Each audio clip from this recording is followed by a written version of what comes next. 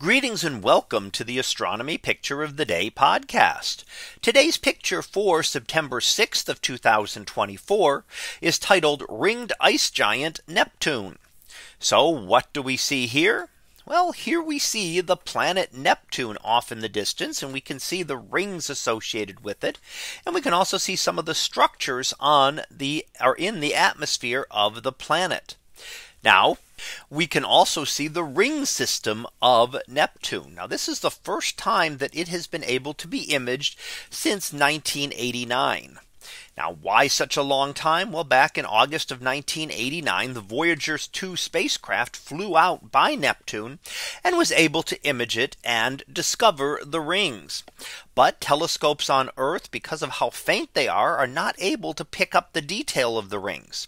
So this is the first time with the James Webb Space Telescope, a much more powerful space telescope, that we can actually see those rings once again and continue to study them. Now, not only are rings here present, but there's also moons present. And in fact, what looks like a very bright star up to the upper left hand side is really not a star at all. That is actually the largest moon of Saturn and one of the large moons of the solar system, known as Triton. Triton there looks even brighter than Neptune because of the way the light is reflecting off it. It's very icy surface and reflects a lot of light, whereas Neptune is a little bit duller. It actually absorbs a lot of the light, and in fact you can see that most of its surface is pretty dark.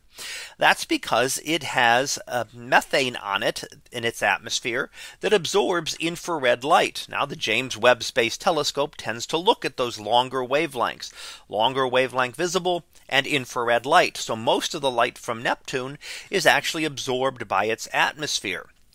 And around it, we can see those distinct clouds in the atmosphere that are up above most of that methane, because that makes the planet, those little sections of the planet, then look a lot brighter, because they are not, the light is reflecting off of them before it gets absorbed by the methane lower down in the atmosphere.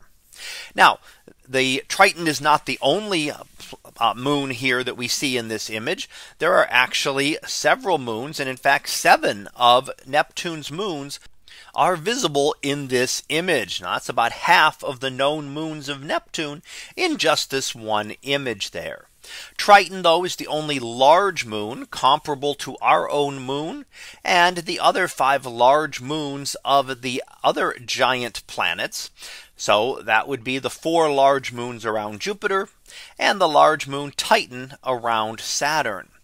So there are really then about 7 really large moons in the solar system, including our own, and the rest of the moons are considered mid-sized to very small objects, and that's where the rest of Neptune's moons would be classified. Much smaller objects, but there are those handful of very interesting moons that are very large and comparable, in fact in some cases larger than our own moon. So that was our picture of the day for September 6th of 2024. It was titled Ringed Ice Giant Neptune. We'll be back again tomorrow for the next picture. So until then, have a great day, everyone, and I will see you in class.